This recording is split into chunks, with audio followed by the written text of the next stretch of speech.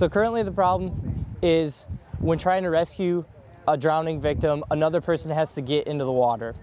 So what this device currently eliminates is putting that second person in the water and therefore reducing the risk surrounding trying to save another person from drowning. So the idea is to put this on any beach, put it in the trunk of any first responder's car. Now we can put this device in the water. It's simplistic. It's just like driving an RC boat or an RC car. Even if you've never driven one, you can pick it up kind of on the fly. It's just one button.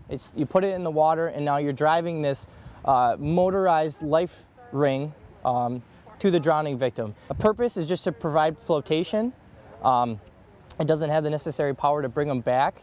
We could develop that in the future, but as of right now, we just want to get them flotation. We want to calm down the drowning victim so that when formal search and rescue personnel get to the scene, they can then get in a boat and perform their rescue.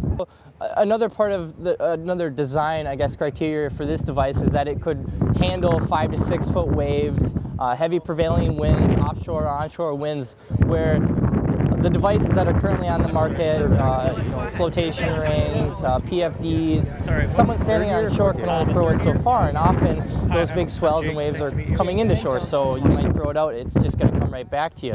Whereas this device and the Emily unit are made to fight that wave. They're self-righting, so they can get tossed and turned, thrown around in the surf, and then the user can correct that and just keep progressing towards the victim. Ideally, it'll be such a low cost that we can pitch this idea to any municipality, and they won't even have to think twice about it whether or not they want one to use.